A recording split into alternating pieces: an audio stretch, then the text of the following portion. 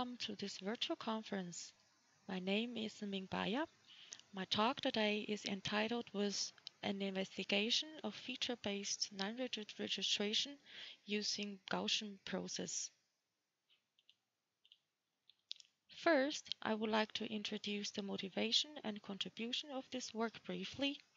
Methods and materials will be described subsequently. Experiments and results will be presented in the following section, and finally, discussion and outlooks will be given. For a wide range of clinical application, feature-based deformable registration approaches are widely employed. On a basic level, feature-based deformation registration algorithms estimate a dense displacement field by interpolating a sparse field, which is given by the corresponding features. Therefore, the choice of the interpolation techniques and its underlying deformation model affects the overall performance of the registration method greatly. One of the state-of-the-art interpolation techniques is B-spline interpolation. It has been widely used for clinical applications such as registration of breast MR images or intraoperative brain shift compensation. Thin plate splines are another common choice for deformable image warping and has been applied, for example, for 3D registration of vasculature. Gaussian process itself is a powerful tool to resolve registration, classification, or interpolation problems. However, in medical image processing, its application to date are limited. In this work, we present a first investigation of the performance of Gaussian process-based interpolation for feature-based deformable registration. To this end, experiments with synthetic, phantom, and clinical data for two different clinical applications are conducted. And now we come to the method and material part.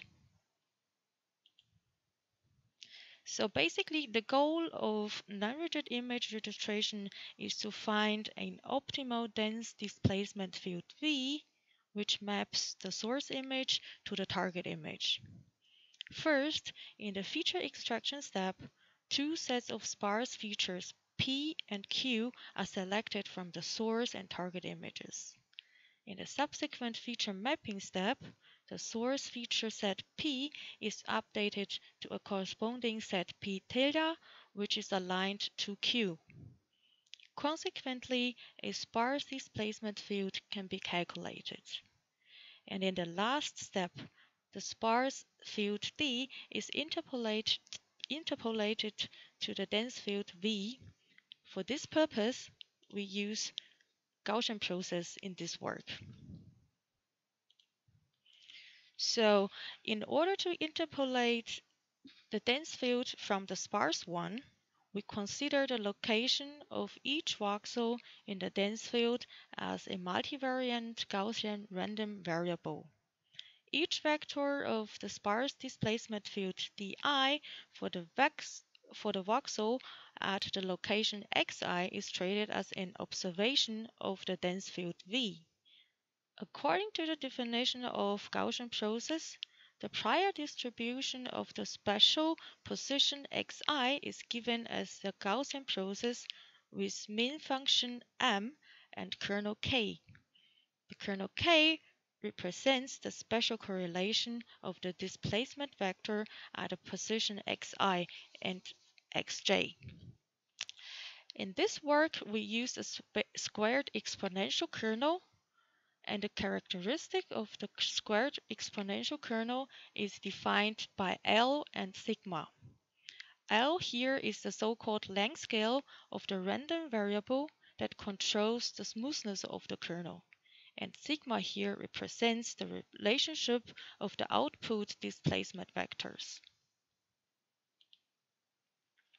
Following the GP modeling assumption that the functions of all xi in a set of random variables are jointly Gaussian distributed, The dense displacement field can be formulated as a normal distribution, which you can see here in the equation 1, with the mean mu and covariance k.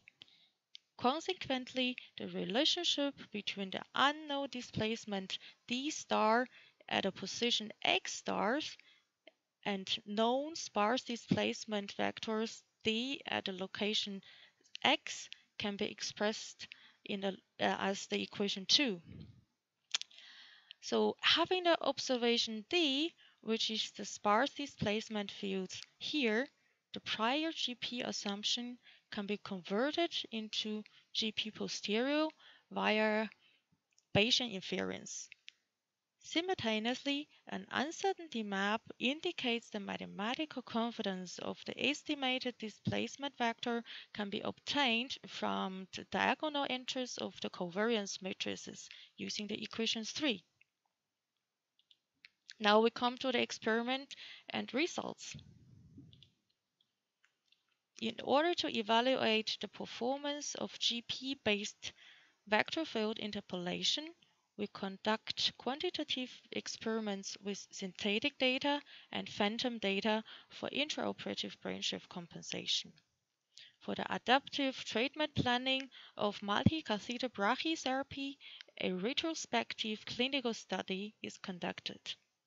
The hyperparameters L and sigma are estimated with 3 different methods for each dataset. These are the mean method, negative log marginal likelihood minimization, and discrete grid search. And here we have a short summary of the conducted quantitative experiments. Synthetic, phantom, and clinical data have different resolutions.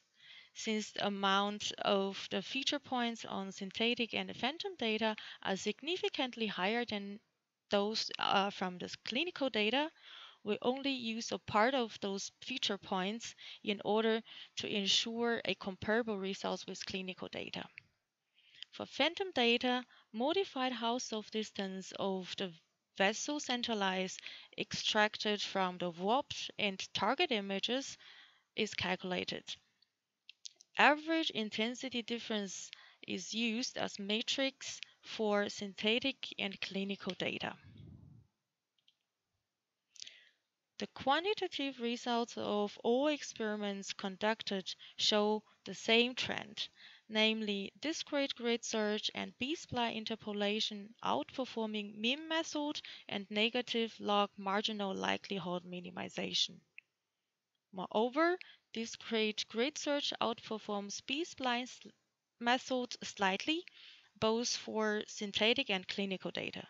For phantom data, discrete grid search and B-spline show comparable results. The qualitative results of the clinical data are presented in Figure 2. The uncertainty map visualizes the mathematical confidence of the estimated voxel-wise displacements.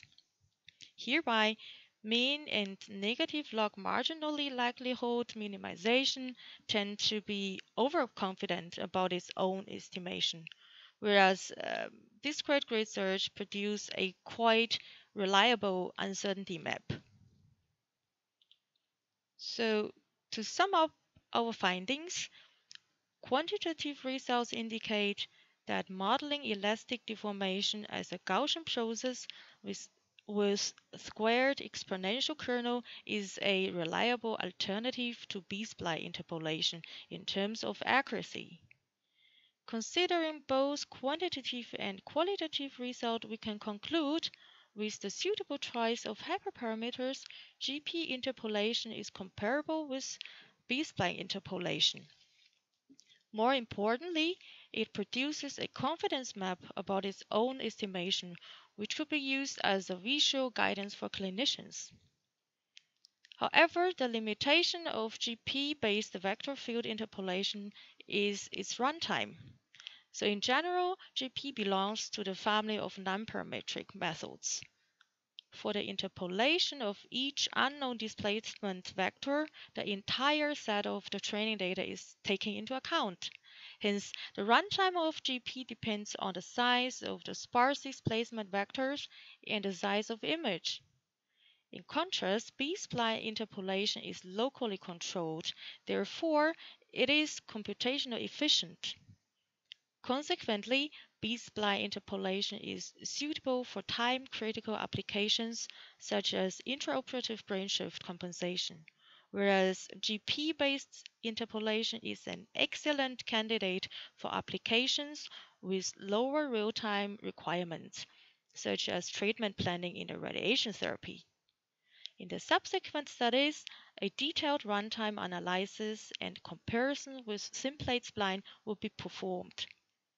Furthermore, qualitative studies with clinicians are planned, where the clinician will ask to give scores for different interpolation methods. Here we come to the end of this presentation, and thank you for your attention.